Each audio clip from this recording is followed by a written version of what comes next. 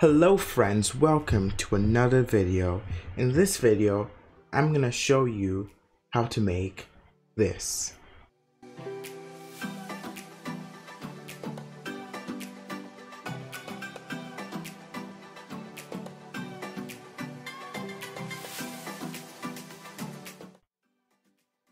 Pretty cool. Part 2 of my other video, how to make an aura, finally after like a year. Now this video is really simple and I'm gonna explain all the concepts very thoroughly. So to start off, we're just gonna set everything we need. I like to set the stage, as I call it, before I begin work. So what we're gonna need is 3 folders in replicated storage, like so. And then for each of these folders, we're gonna call them something different. They're gonna each store something. So the first one's gonna be module, the second one's gonna be remotes, and the third one is gonna be called visual effects. And then for the remotes, I'm just gonna add 2 remotes to it. And I'm gonna name them something. I usually like to name everything very so their name explains what they do. Slight foreshadowing here, wink wink.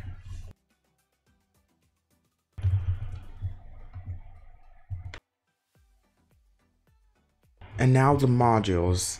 I'm going to be using FenMod. I'm going to explain more about that later in the video, but you can find it in the description. And for the visual effects, it's going to be the aura, which I show you how to make in this video. Check it out at the end of this video if you're interested. If not, it's in the link in the description, and it's slightly different, so it looks better when we activate it. Just did some slight tweaking. Looks like this. In replicated storage, you should have 3 folders, one called modules with FenMod in it, the second one remotes with 2 remotes, and the third one visual effects without visual effects. Now you technically don't need to have folders for all these, but it's a good habit to have, especially when you start making more complicated, larger things. So in service script service, we're gonna add a folder, call it aura, and add a script under that folder, and call that script aura handler. And in starter player scripts, well, we're gonna add a local script. No, my bad. We're gonna add a folder, name that aura2, and put the local script in that folder. And we're going to name that something like aura ability. When we're programming, we really want every single aspect of our code to be clear and easy to understand. Because we could come back 2 years from now and we might want to know what the heck is happening here. So it's a really good habit to have. So now it should look something like this. Don't worry if you have no clue what any of these are, because I'm going to explain what they do and why we added them as we go through the video. So I'm just going to explain how the aura ability works. It's very simple. I was looking through the code this morning and I was like, wow, it couldn't be more simple. So this local script, aura ability, checks when the player clicks a key like E. When the player clicks a key, it says, guys, it's activated the aura, and sends it through a remote event to this guy, which then sends it to the aura handler. And then the aura handler is like, oh my god guys, he activated the ability, turn on aura. And then the aura activates using this. And if the player presses that same key again, boom, it goes, oh my god, he deactivated, bing bong, to aura handler, and then the aura handler deactivates it. So let's start. So we're going to be starting with aura ability. There are 3 ways to go about this key buying type ability thing, and I'm gonna show them from the one I never use to my favorite one, which I always use. So first is the one I never use.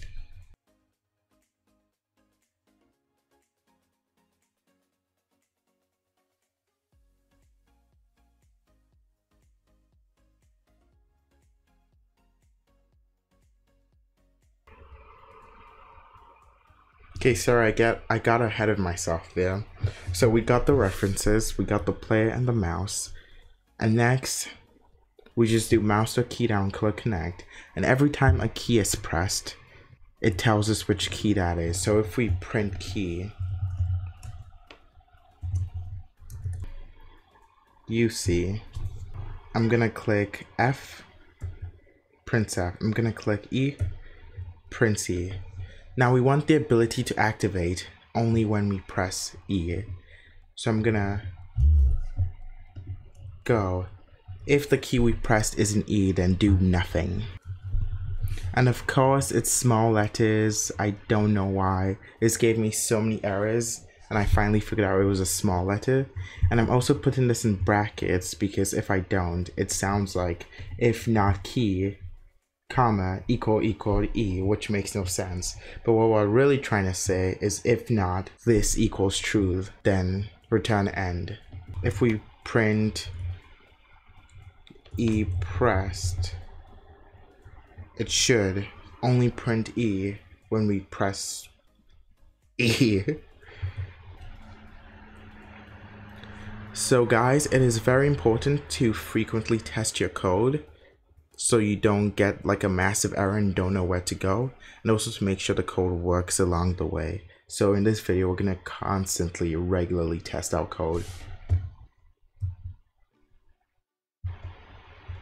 E pressed, I pressed E. Now let me press F. Nothing happens. It works, woohoo.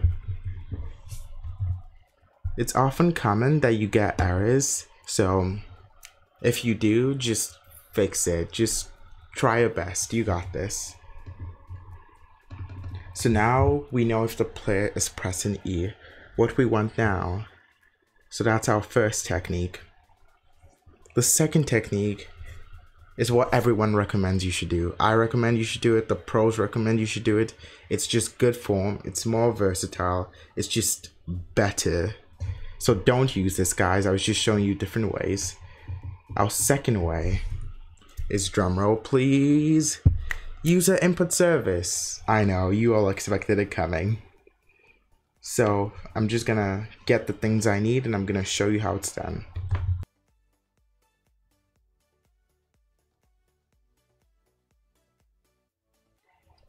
I don't know what else I need. Okay. And guys, I've been really trying to name all my variables in full names. It's good practice. It kind of sucks in the moment, but it allows your code to be easily read in the future, which is key. So do that if you think it's best.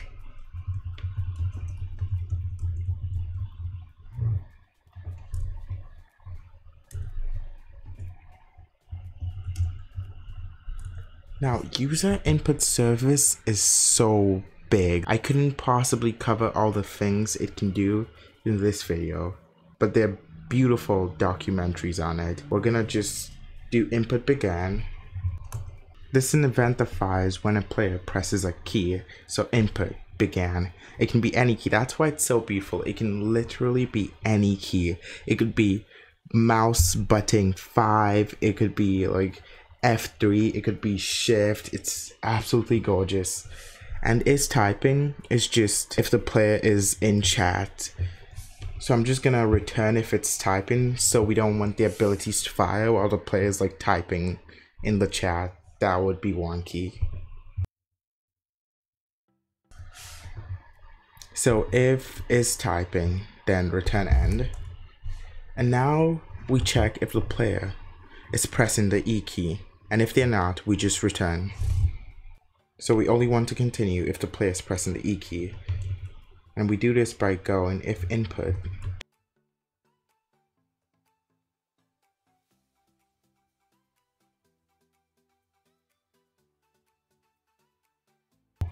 Okay, so if not input equal to enum key code E. That is why I was very confused. I always use user input service and it's always caps. So if we're not pressing the E key, then do nothing. But if we are, then print E pressed.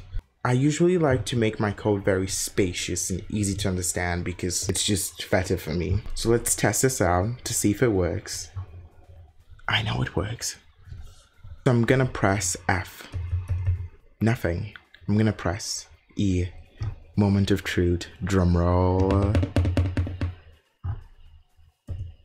Nothing? What? Okay, I seem to have made a mistake. If not, input equal E number key code then E and 10 and. Oh, okay. Did you spot the mistake? It's been a while since I've used this. I usually use the third method, which I'll show you soon. It's input.key code. I kind of want to read more into user input service now. I'm wondering what input is.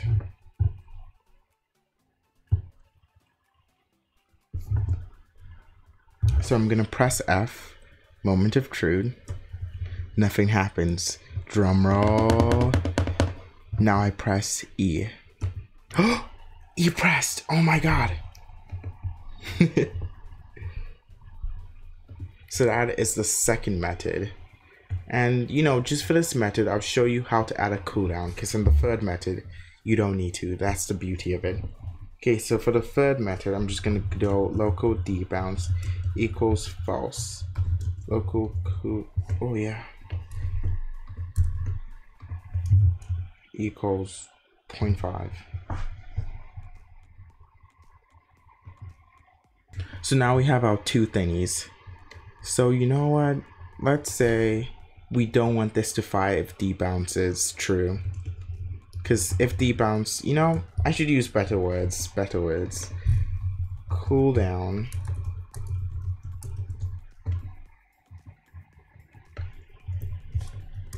On cooldown. Cooldown time. Okay, this should be easy to understand. Now we don't want the ability to fire if the player is on cooldown, like if the ability is on cooldown. So we're gonna be like, if on cooldown, then do nothing. If not, keep going. On cooldown equals true. And then we delay. Cool.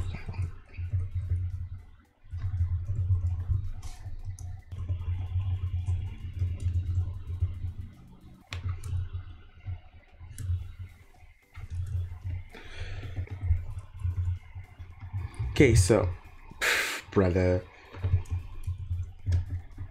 Okay, so what's happening here? Let's read the code like it's English. We get user input service so we can use it later. And we get our variables and stuff, so we start here. If the player is typing while they're pressing a key, do nothing. If the player clicks a key that is an E, do nothing. If the player's ability is on cooldown, do nothing. If all of those aren't true and the player clicks the right key and is not typing, then cooldown. Then the player's activates the ability, so we activate the cooldown. And right after we activate the cooldown, we use something called delay. God bless delay, it's beautiful. I just recently figured out about it. So it delays for this time to run this function, so it completely skips over it. So if we say delay 2 seconds, then print E, it would go like this, print E, and in this own thing, after 2 seconds, it would do whatever it's in this function.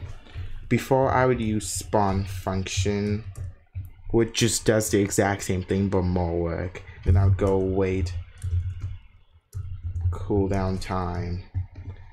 But luckily, I found this baby. So now we should technically have a cooldown of 2 seconds just so it's visible. So I'm gonna spam E now. I don't know if you guys can hear me smashing my keyboard, but as you can see, it has a cooldown now. Absolutely beautiful. Now the third method, my favorite method, is we use my module. Now this module was designed for me and all others who make abilities for a living and are sick of repeating the same thing 200 times a day. So if you're not sick of using user input service like this, I suggest you keep using that. It's better form, helps cement your understanding. But if you have good enough understanding to the level you're sick of seeing user input service on your screen, then fan mode is the thing for you. Now, I'm not quite sure how people feel about fan mode or if it even works for them. So I would love to hear about it in the comments. So first, we're just gonna get fan mode. You'd be surprised how easy this is, just watch. We're gonna get fan mode.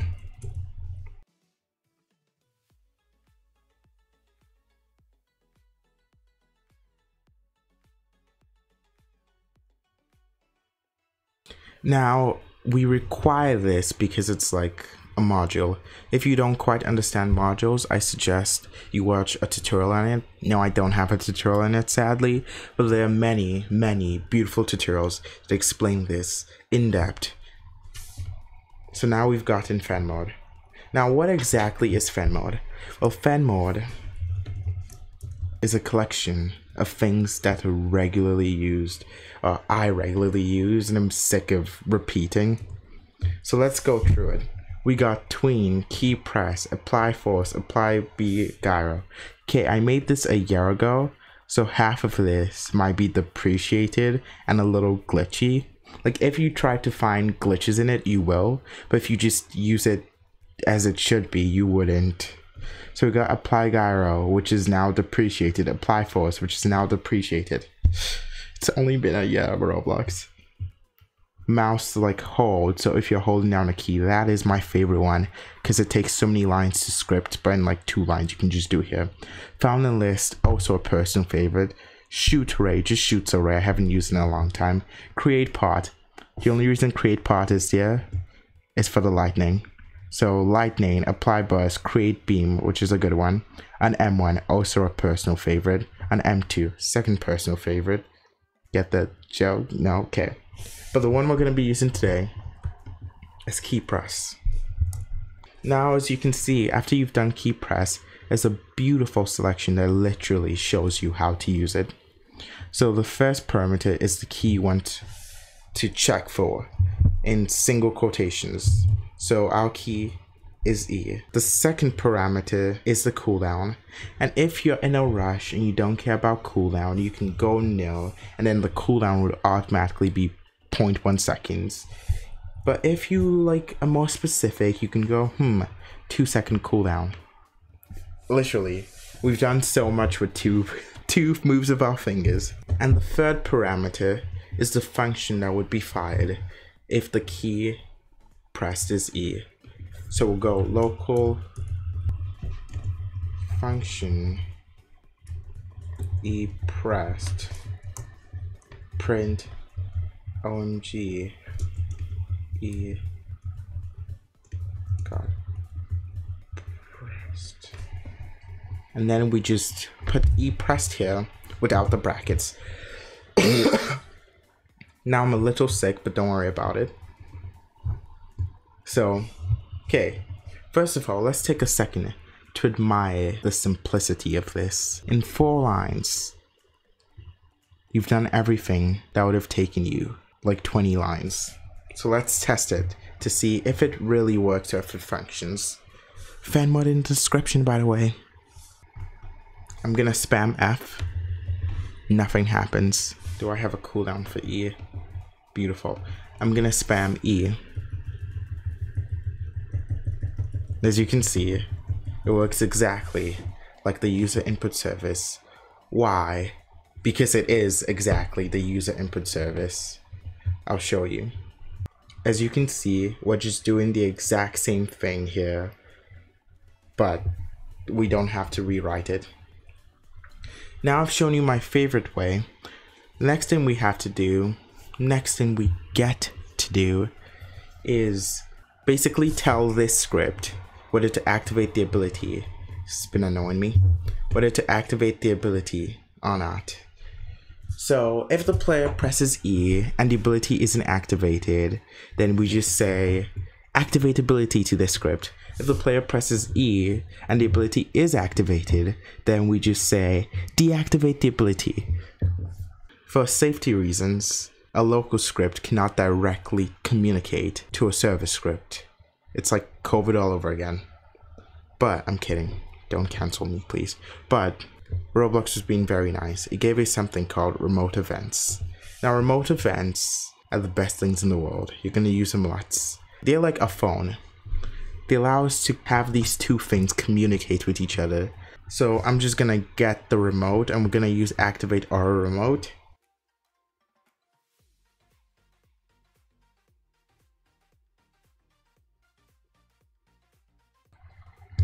So now we have the remote.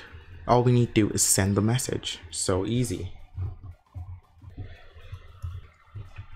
So first of all, how do we know what to send? It's a good question. That was a very, very good question. I wish I could no, I'm kidding. But this is how we're gonna do it. So we already said what we want to do. Now coding is a lot like speaking English, but easier. I know a lot of you disagree with me, but we essentially want to go if, okay, we need to create another variable here. Local activate ability equals false. So if this is true, it just means we should activate the ability. If it's false, it means we shouldn't activate the ability. Or no, restract that. If it's true, it means activate ability. If it's false, it means deactivate ability. So if activate ability, then activate, wait, if activate ability, so if the ability is not activated, then we activate the ability. Did I spell this wrong? No, I just spelled every other thing wrong. Wow. Activate, else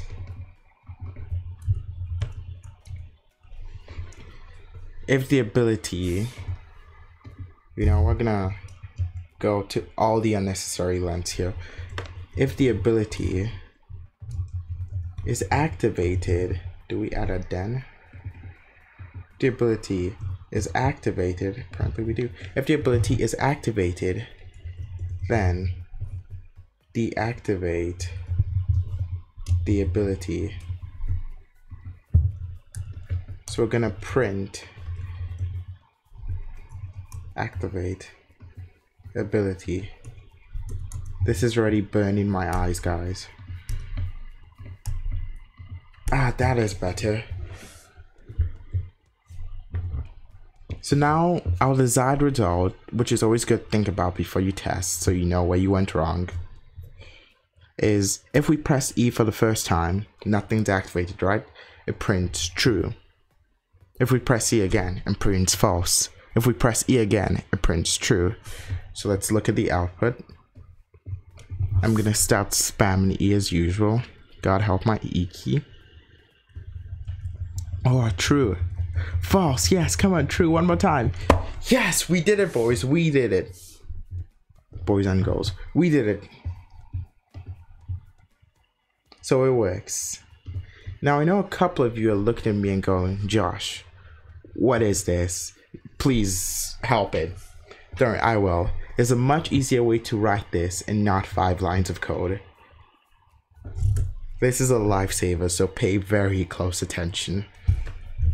So we could just go activate ability, wait for it, equals not activate ability. I want you to take a second to admire the simplicity of this. Now, you must be... Okay, first of all, I want to convince you this actually works before I explain to you why it works. Spamming the E key again. Oh my god, it works. It's a miracle. It's almost like I had that planned the entire time. Okay, shift F. Why does this work and why does any of this make sense? or the universe could be a lie, but this isn't. So activate ability, we just set the activate ability to anything, to the thing it's not. It's beautiful. So if the activate ability is true, so the ability is activated, and we press E, we just set it to its opposite, false. I don't think this works for numbers, but it works perfectly fine for booleans, which are true or false, I think. So boom, we have it send in the right information. All we have to do is just send it to this guy, our handler, and have him read it. So we're gonna fire the server for the remote, and we're just gonna fire activate ability. Beautiful, I spelled it right. First of all, we're done for this first part of the script. So we're gonna have two scripts, wink wink, special surprising at the end. We're gonna have two scripts. The first script, the local script, is done. Admire this, it's beautiful. What is this, like less than 10 lines of code? And now we're gonna close this bad boy. We're never gonna see you again. Bye-bye. And I want you to take a moment to applaud yourself. Half of the work is done. See how easy that was? Okay, this other half. First, we wanna just get all the things we need. So now we've gotten everything we need. So now we're just gonna check to see if the remote event was fired, because that tells us whether we should activate or deactivate the ability. For remote events, the first parameter of the function is always player, and the second parameter is what you send to it. This got me absolutely stuck as a beginner, so remember that first parameter is always player. Don't let this deceive you.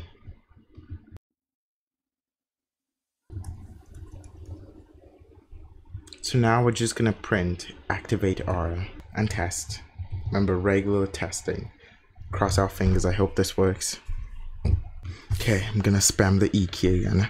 E key, are you ready? Yes, sir. Let's do it.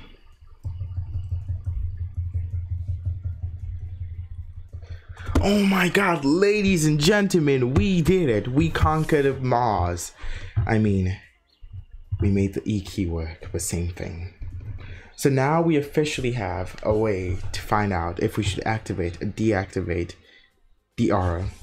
So this is my favorite thing. I always just start this immediately, even though I don't need it.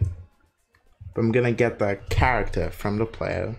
So the player is the player who fired the remote, so the player using the ability. So we're gonna get the character.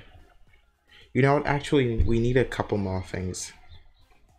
So we're gonna do one thing next, which is activate the aura if we should activate it, and deactivate it if we shouldn't. We're gonna need a couple things for that. The first one is the visual effects. Oh yes. Just gonna make sure the aura, just so we don't do it in script, is anchored, cancelled, and maskless just for funsies.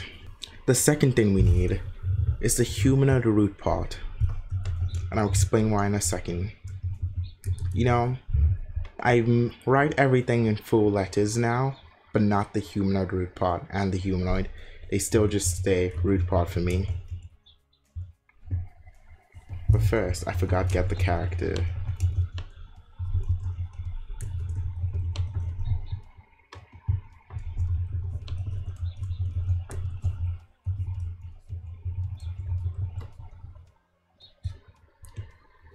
So now we have the character and root part. Okay, what's the game plan, you may ask? It's very, very simple. We summon the aura. Boom. You know, let's summon the aura.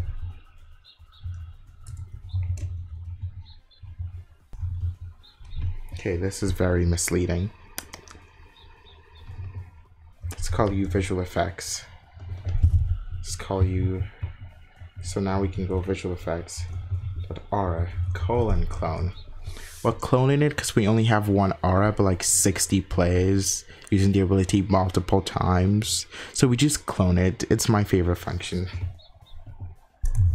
Okay, the next thing we do is put the aura in workspace, because anything not in workspace cannot be seen. Like if we play this right now, press E, nothing happens. Why? Because the aura doesn't exist as far as we're concerned. So we parent that to workspace, and boom. So now it should get summoned. Oh, look at that. It gets summoned. But two things. It doesn't get summoned in the place we want it to be, which is our character, and it doesn't follow us. So let's fix that. Yeah. How do we fix that, you may ask? By using our trusty friend, world constraints. Now, if life could be any easier, world constraint made it so. So it's so easy. It brings me to tears every time I see this. I really optimized this for you guys.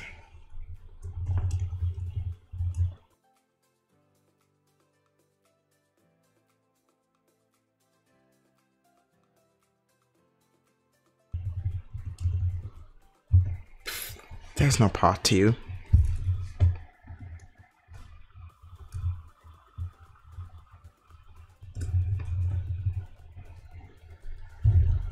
Okay, now, what exactly is happening here?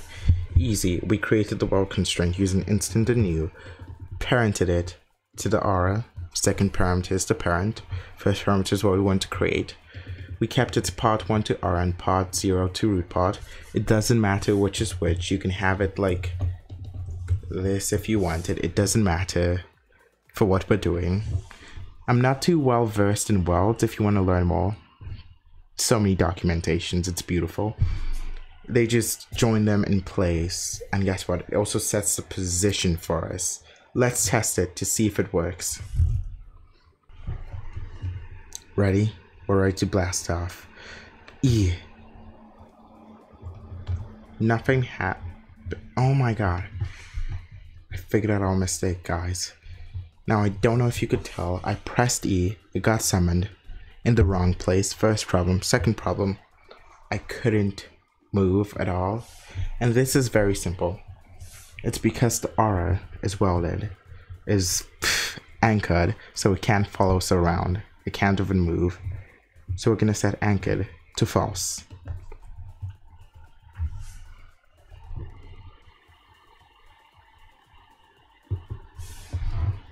Are you ready for takeoff? Blasting off to the moon. What? You were supposed to set the position. Oh. Okay, I made a slight oopsie, guys. The weld constraint does not set the position immediately. It just welds both in place. So what we get to is set the R position to the root put position before we weld them. So we can go R the position equals root part dot position. Now, if you've noticed, my script is very spacious. I'm trying very hard to make this easy to understand. So let's test. Ready to blast off? 3, 2, 1. E. Oh my god, it works. So cool. Look at this, guys. Progress. I'm so proud of us. Now, if you notice, it's a bit high. So how about we just set that a bit lower by maybe 2 studs. You know, let's use plus just for funsies. And we set it lower by 2 studs. Now let's see how that looks. Now, a lot of coding is just testing things over and over to make sure they look good. It's a really, really fun process, guys. Oh my god, look at this. Oh yes, it's beautiful. Can anything be more beautiful? I don't know. Okay, now that is perfect, but if you notice, if we press, okay, before we continue, give yourself a round of applause.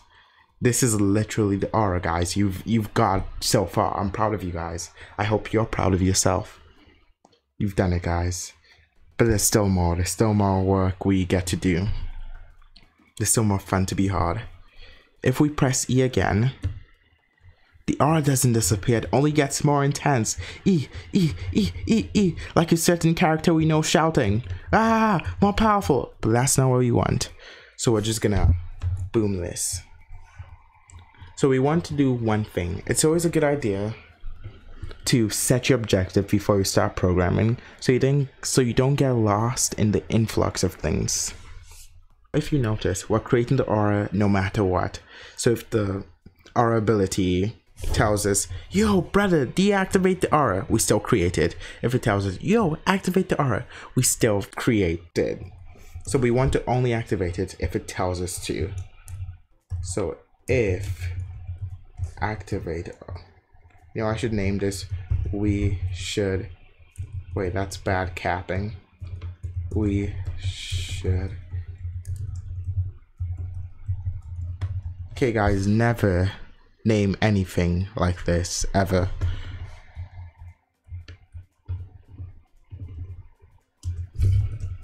It just makes it more fun. Okay, backspace. If activate aura, then, so now we only activate the aura if it tells us to. But if it tells us to, what does select do? But if it tells us to deactivate it, then we destroy the aura brutally. I mean, what? We just destroyed the aura for fun. But then we run into the problem. The aura is parented in workspace.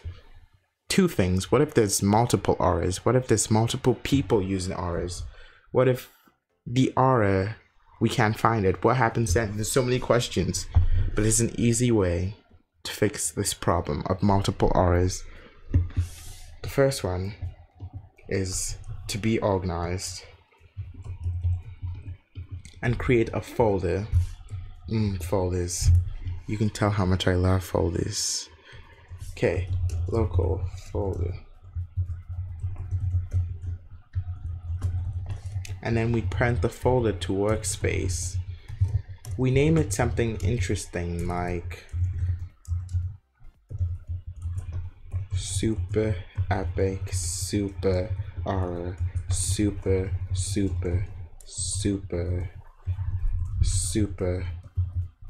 ability, and then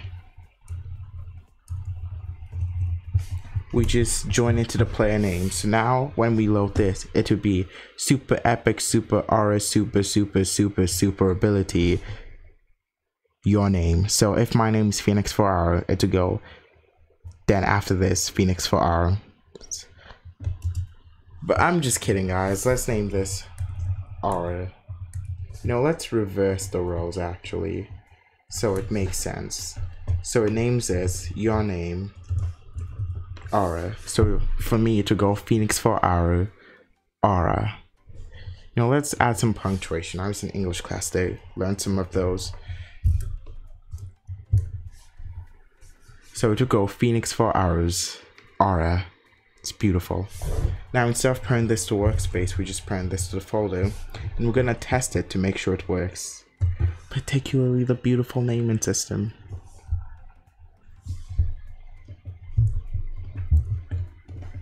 So we're gonna open workspace, press E. Oh my god, look at that punctuation. It's beautiful. And if we see in Phoenix 4R aura, we have our aura. So now what we want to do is when we press E again, do that. It's very simple. In fact, it's so simple. First we just get the folder we're looking for, and now each player now has their own unique aura, so it doesn't glitch out on us. So player.name ... punctuation brings tears to my eyes. Aura.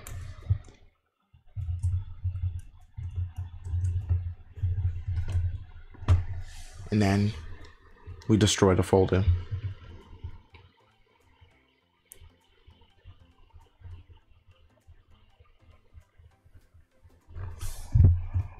So press E, Press E again. A glitch. Attempt to call missing murder destroy. That's a joke, right? Okay, good. Okay, I thought they just depreciated destroy, but no, I just didn't name it. Okay, we don't just press the name and we don't just put in the name and expect it to know what we're looking for. We have to find it. So now it's in workspace. Okay. So now it's in workspace, right? So we just check workspace, look for the first thing called your name, aura, and then delete that folder. We press E. Oh, it works. Oh, I have a 2-second cooldown, that's why. Okay, first thing I'm gonna do, just so testing is a lot easier, change this to no, so we can see it does work.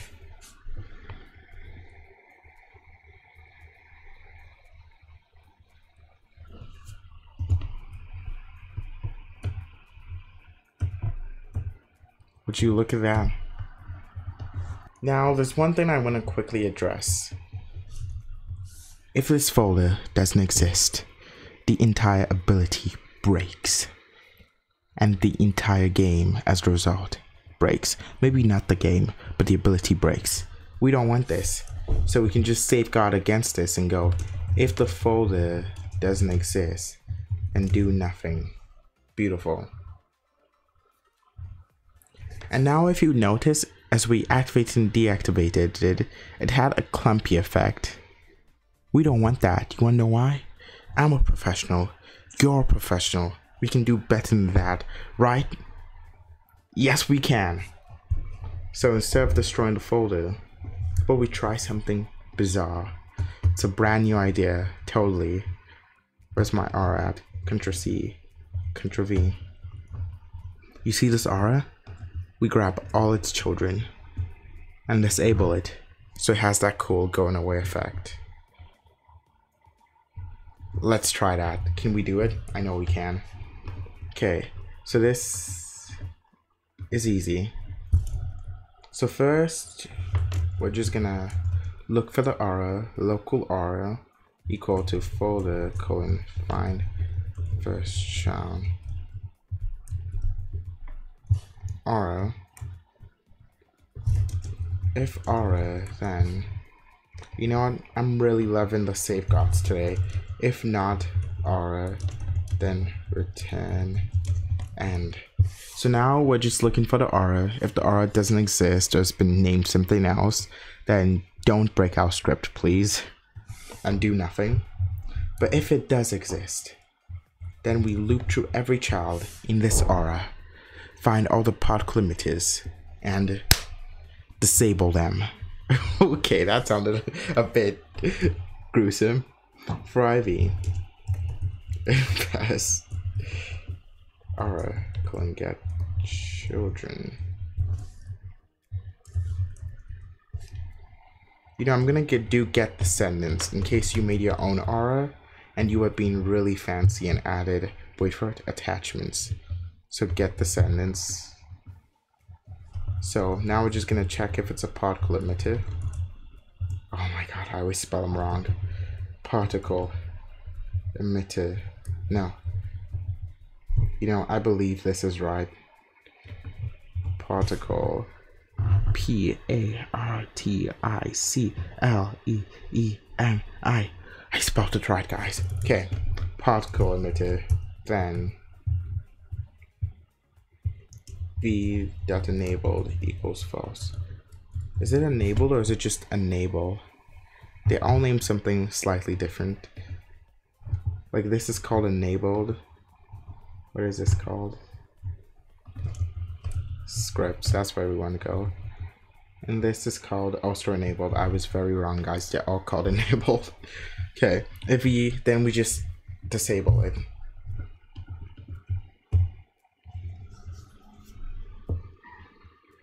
Are you ready, guys?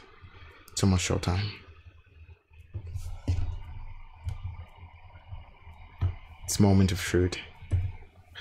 We did it, boys! Ada! Yeah.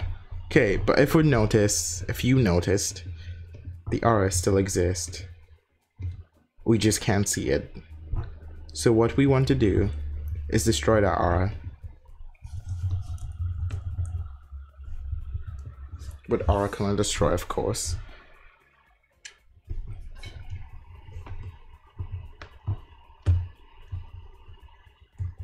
But what is this? Our effect didn't work. Why? Because it takes time for them to get disabled. So this just loops through all of them like in 0.0003 seconds, then it destroys the aura, which is not what we want. Because these things fade out in their lifetime. So if this one's lifetime is 1, then we should destroy the aura in 1 second. But just for safety, we'll destroy the aura in 3 seconds. You know what, let's destroy the entire folder in 3 seconds. Now we can do this by doing spawn function wait 5 folder :destroy, like what I used to do. Now this isn't wrong, but if you're like me, you don't like doing work. No, I'm kidding. If you're like me, you don't like doing extra unnecessary work. There's a different way to go about this. Wait for it. Debris! Yes. After a certain amount of seconds, the first parameter, it destroys the second parameter. Now let's test if this works. Guys, we're coming very, very, very close to the end of this.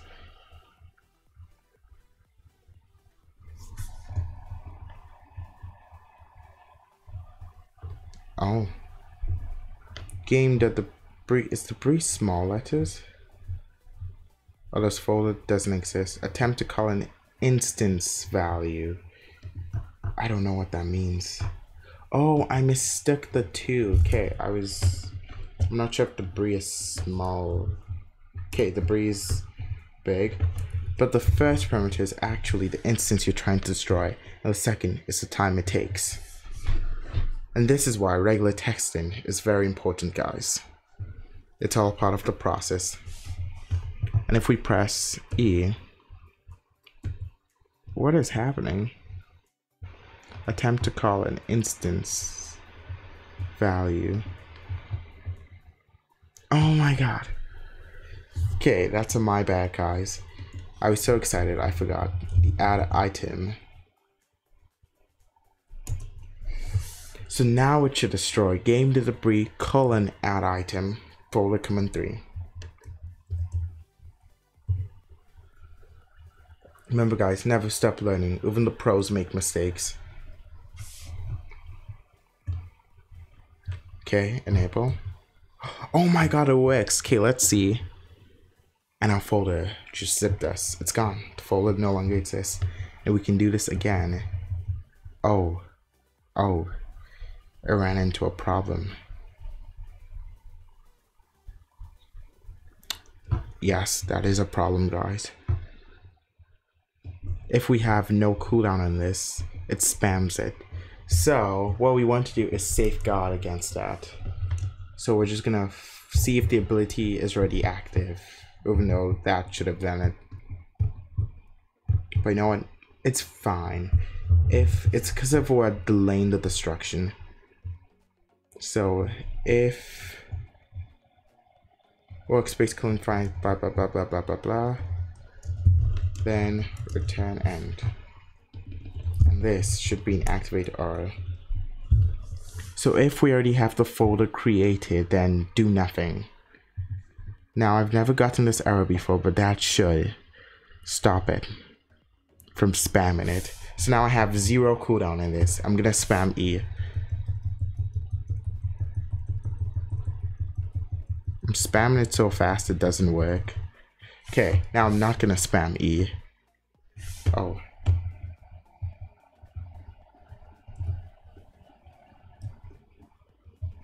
Does it have a cooldown? Or am I just... E? E. E? E. E, E, E.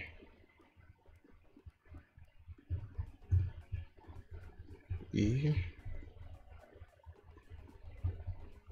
E.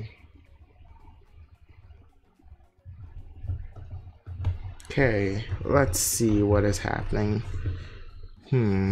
So it's the lane before it destroys it. However,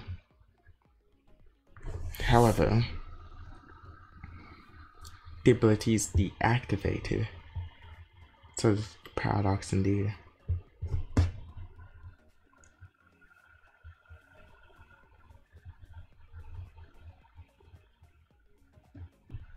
Now honestly, let's do something I've never done before. Let's give these local full. Now don't type anything yet until I'm done to make sure it works.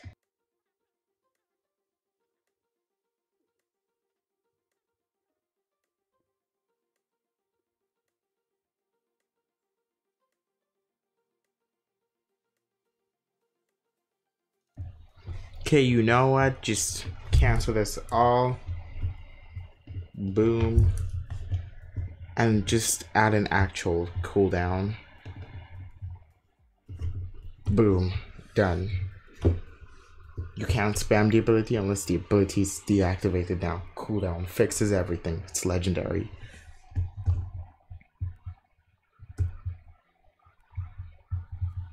And like that, it works perfectly.